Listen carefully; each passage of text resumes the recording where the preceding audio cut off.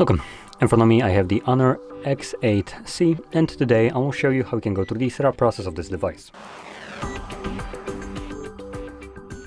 Now when you boot up for the first time, you will be presented with the same screen that you can see on my device, and all you need to do is find your desired language from the list, then select Get Started, and then select your region, which as far as I can tell doesn't really mean anything, so you can choose whichever one you want. Next we have terms of use, so we have end user license agreement, and we have basic service statements. Now you can read what you are actually agreeing to by clicking on the detail button, but at the end of the day you do need to check the box and then you can go to the next page. Otherwise you won't be able to finish up the setup if you don't agree with any of either one of those. Next we have insert SIM card. This step is completely optional. You don't need to do it. I mean, you don't want to. And on these devices you can skip connecting to network, as for instance Huawei phones will not allow you to finish up the setup without connecting to network. Here you can. So if you choose to skip both of those, date and time will not be set automatically, hence why it's showing up right here. If you connect it to anything like mobile network or Wi-Fi, this page will not show up, as date and time will be automatically set through the network. Also, you won't have the option to log into Google account, and won't have the option to restore apps and the data from a cloud backup.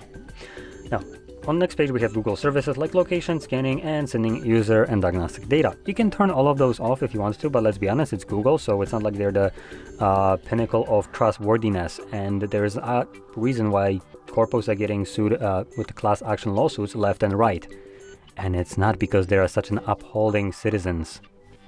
So I'm just going to ignore this, as I genuinely don't think it has much of an impact no matter what you select there.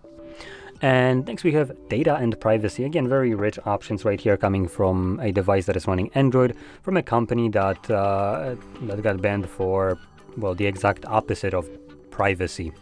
So you can tap on details and read the exact bogus that they're going to be telling you, and at the end of the day you just get to select continue.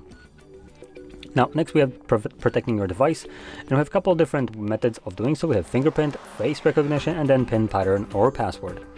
Now, if you're planning to use any of the biometric options, meaning the fingerprint or face recognition, you'll always be forced to select the screen lock, as biometric isn't 100% reliable. So in cases where you can't unlock your device using your face or your fingerprint for some reason, that would leave you with a physical way like the PIN pattern or password.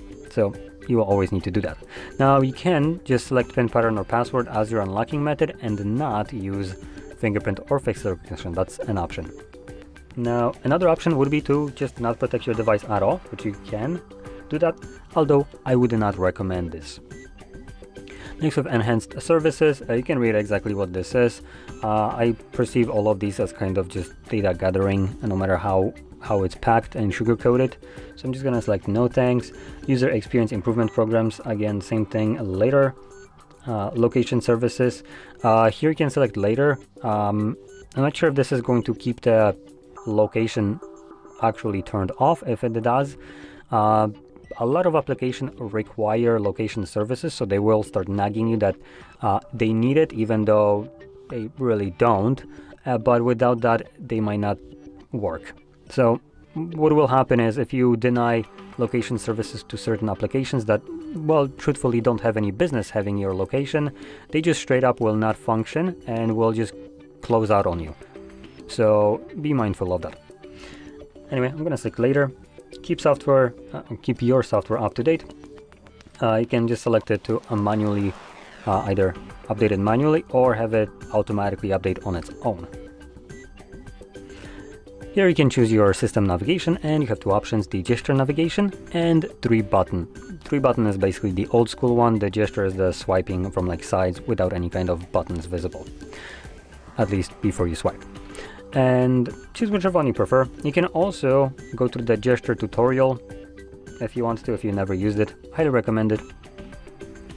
And select finish, and this takes you straight up to your home screen.